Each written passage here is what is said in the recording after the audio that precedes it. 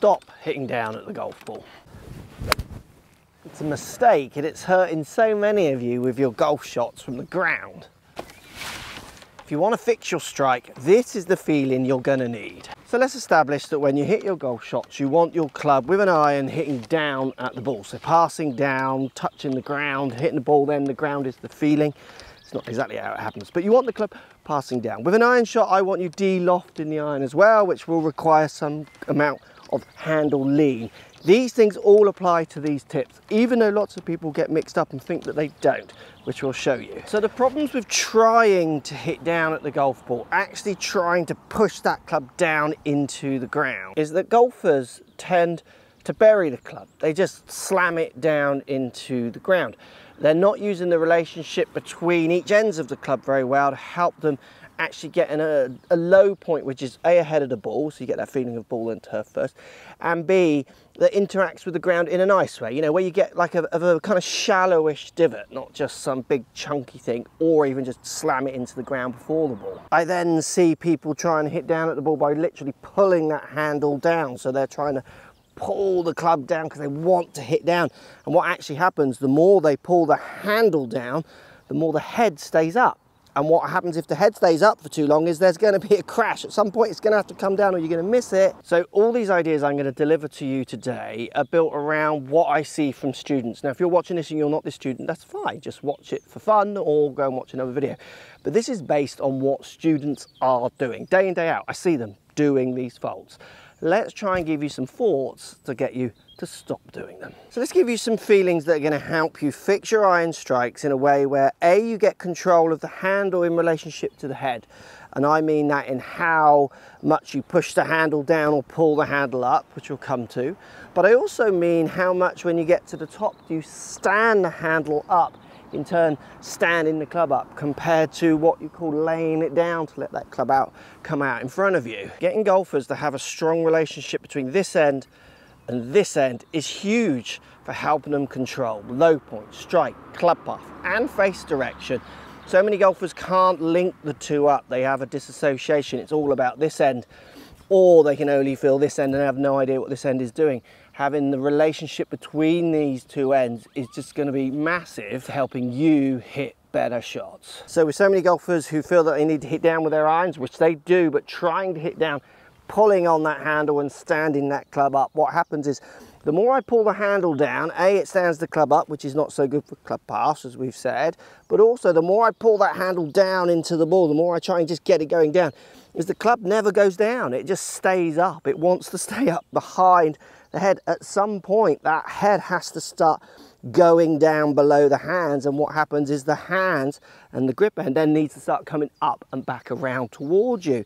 So we need to get the feeling of this release working better, and yes, we're still going to keep handling in there, but the first port of call is as you start that downswing, pulling on that handle hard, trying to stand that club up or pull that club down, which stands that club up, is just so destructive for crashing the club into the ground. So simple tip, I use this with students and it just gives them a feeling. You can use it at home or on the course. What I want you to do is just make your normal backswing. Just go up to the top of the backswing and stop. Now what I want you to do from here is just take your trail hand off.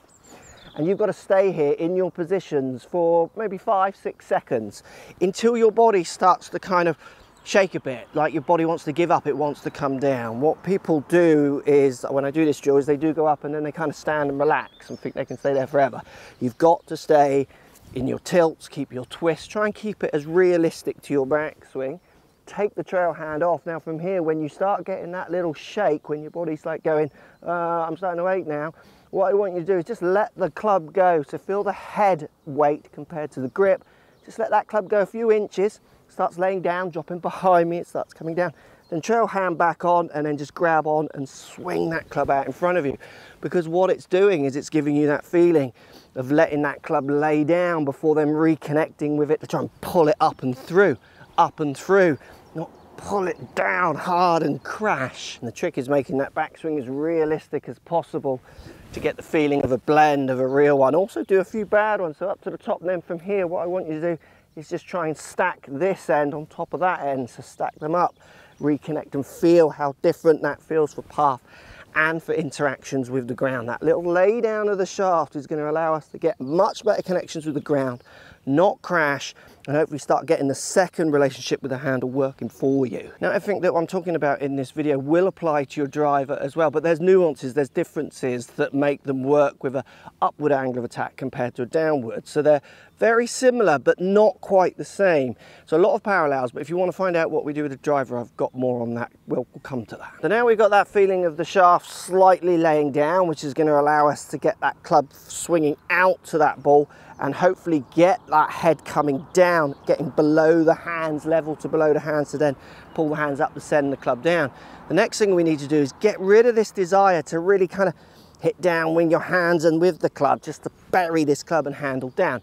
And the easiest way of explaining this, because this does make people get a little bit kind of flipped. Flips the right term. What we're about to do, people say, oh, but you're flipping at it. We're not. And then they're going to say, people will go, well, but you're adding loft. You're meant to be de-lofting.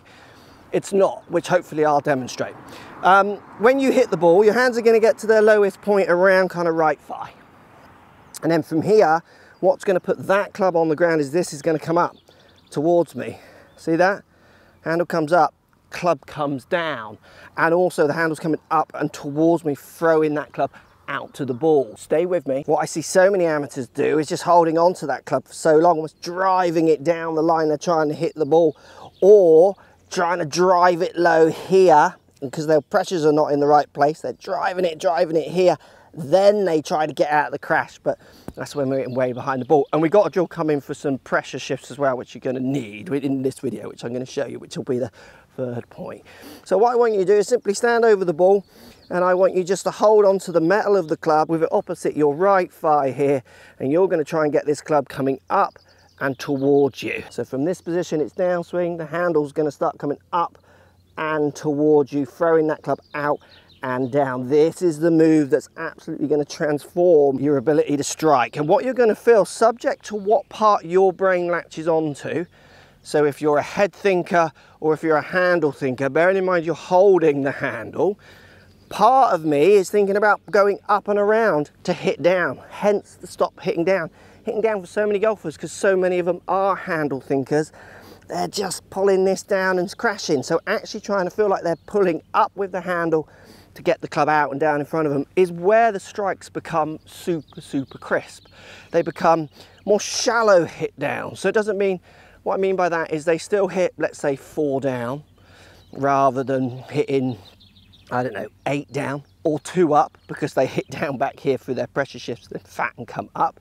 But what happens is their down is X degrees. So think of a launch monitor, it's measuring the club coming down and how much it's doing. What launch monitors don't do, or some do, the one I use doesn't tell you how far off the ground the club is or not. So hitting 4 down but hitting like an inch below the ball 4 down is where the crashes come from, and that is so much to do with that relationship to that end. So this drill again at home is fantastic for getting that feeling of that club going down, getting the feeling of you moving up. Also, as you do this, feel how easy it is if I don't stay in my lead leg, if I don't bury down here and push everything down, it makes less sense. If I want to get this coming up and around, which you do, what I do is I start straightening up my left leg, look, which starts really feeling like that handle's going to come up. Feels like my lead hand's coming up as my trail hand goes down. There's a kind of release, a change of position of these two hands, which is what we're not seeing from amateur golfers. You know, even if you're casting it, don't think lag, even if they're casting it and you see these impacts, we're still seeing the handle low and the head up for a long time, opposed to good players really starting to get that club out a bit earlier and bang into that strike. Get the handle coming up and around, get your left side coming up and around to assist this feeling of getting that club down, so you feel like you're going up to send the club down, and that shallower interaction with the ground. So we've got the handle laying down, we've got the handle now kind of pull up and around you to get that strike nice and pure. These ideas alone, if worked well, can help lots of people strike the ball way better, ball than ground. You can see I've still taken a divot, it's a nice launch with that shot, you know, it's a nice forward flight. I've still got handle lean, see the handle lean, I'm still de-lofting, I'm still pulling this up as the club comes down. We're not doing this. You can even do a drill. I'll do one with split hands where you feel like you let that club go. Remember, that's still got handle lead in it. It's just letting it go rather than pulling it down this way. These tips alone, honestly, for so many golfers, are going to transform their hit. But look what's happened here. My ball was here, so I've gone interacting with the ground about here. I started cutting the grass, got the ball. Low point is ahead here, hence the divot is forward. Those ideas we've just given you will allow that to happen, but not for everyone, because they're not getting their pressures quite working correctly as well. So let's give you a drill here now that will allow you to try and make sure that when you're hitting the ball, you've got pressure in that lead foot or coming out of it. So as in you've already bumped across to then try and get out of that lead side.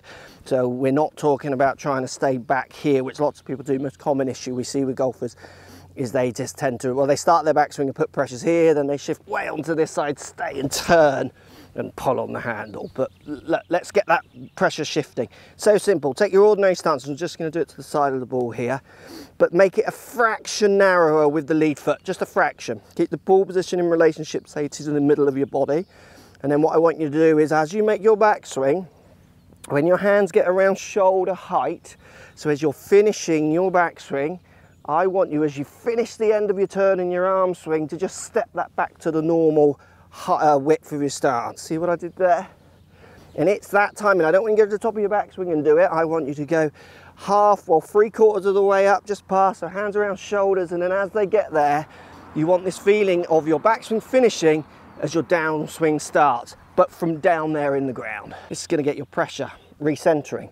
This is going to get you with the intent to try and go through, get onto that lead side to then push up and out of it. Think about it. These ideas are scary if you're back there, meaning if I move my pressures lead foot and then this way, and now I try and get up, push off lead foot, I try and get a handle coming up and around me. I mean, I'm bottoming out back here, which I understand why lots of people think this doesn't make sense. They're going to feel like they're going to do that. You're not, as long as we get that bump to be able to get out a lead side and up and around the corner when you come through. And this drill's fantastic. Just normal stance, fraction narrow with the lead foot, like an inch or two, and then try and get the timings of blurring the lines between when your backswing ends. Believe it or not, in real golf instruction, so I don't mean YouTube tips just trying to get you to click, I mean what real instructors are talking about and trying to understand, which is what moves instruction on, trying to know where the top of the backswing, you've got, I mean, in lots of discussions, establishing where the backswing finishes and the downswing starts has to be established before the conversation kicks off, because it's blurry. The best players in the world are mixing those two into almost one move. And this is what I need you starting to do, not having the backswing then employing a downswing fork. We need a downswing fork with one half starting before the other half is finished, blurring those lines. Takes a little bit of coordination, but you'll be amazed how much it makes you really want to then push up and out of lead side to get that club up and out for those better strikes. This is huge for fixing irons, but remember, you want to hit better drivers as well, don't we? And guess what? Hitting better drivers, you're still going to need to lay the club down. You're still going to need to try and get the handle up and around. The ball position changes, some shapes in your body change. And if you want to find how to make the driver really work with these ideas, check this video out. It's got all the answers you're going to need.